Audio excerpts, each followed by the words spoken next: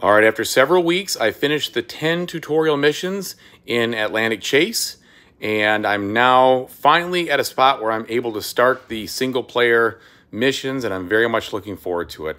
After I get a couple of those under my belt and a little more experience, I will then do a playthrough, not a playthrough, but a review of what I think. But so far, things are very interesting, and I'm very impressed with the ingenuity of this system and the innovation of the type of gameplay we're dealing with here. So far, so good.